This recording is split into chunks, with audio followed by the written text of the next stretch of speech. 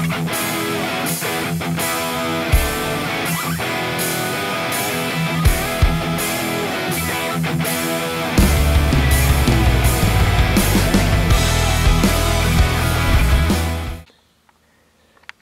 guys, so working on Frankenstein today. I've had this problem with this truck pretty much since I got it. It's a brake leak, brake fluid leak. The guy, actually he said it was a power steering leak, but after running it for a while, it was pretty obvious it wasn't a power steering leak. It was a brake line leak because I'm leaking brake fluid. A little bit of inspection, and you can see brake fluid is dripping off the master cylinder. It's dripping on the hose, the power steering hoses to the hydro boost there. So I think that's why he thought it was a power steering line leak, but it's not. Few things, I think it is. It looks like it's coming from the master cylinder itself. I'm not sure if it's coming from the O-rings that hold this tank on, or he's got adapters on this thing because he made his own brake lines. And it seems like maybe that one in the back there looks really wet. So possibly it could be one of those bad, or the brake line that he made is bad. I don't know. I gotta look at the lines once I get them off. I've ordered a new master cylinder for this thing, but taking these master cylinders off is pretty straightforward, guys. There's a bolt there. There's a bolt on the other side. Obviously, you gotta unhook your two lines. I unplugged the plug there, the brake light switch. I believe that's the low fluid switch.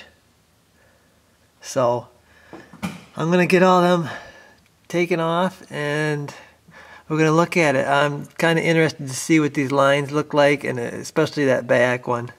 We'll see what that adapter looks like.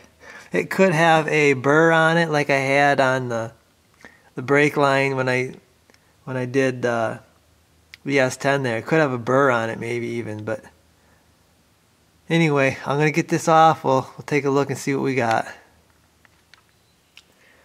Okay, so the master cylinder is out, and the fittings all look good, but you can see, you know, this whole master cylinder is wet.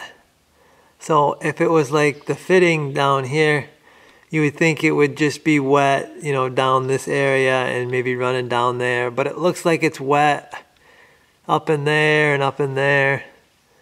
So I think it's probably O-rings or whatever attaches this tank to the master cylinder body there.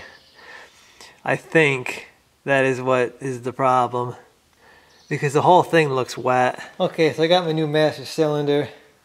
This thing needs to be bench bled before you install it. They supply little plugs here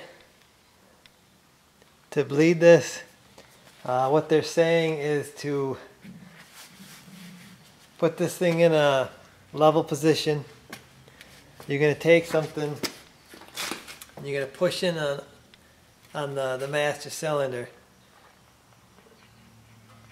It said no more than an inch, pushing it in, and then it said wait 20 seconds between pushes to allow the air to come out of the master cylinder. It said you should feel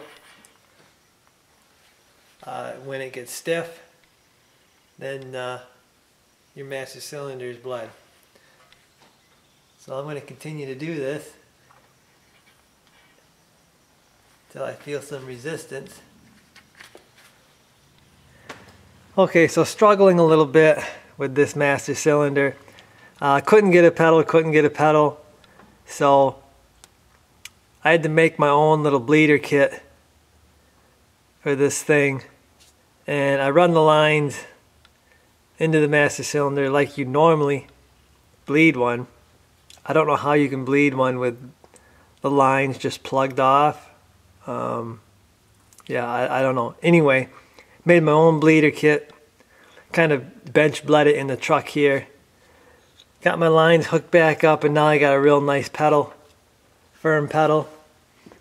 So I'm just waiting on Dad to pump the pedal for me so I can bleed the rest of the system, and hopefully we'll have a brake system that doesn't leak. So, okay guys, so I'm going to call that fixed. I don't see anything leaking off the master cylinder. The lines look good.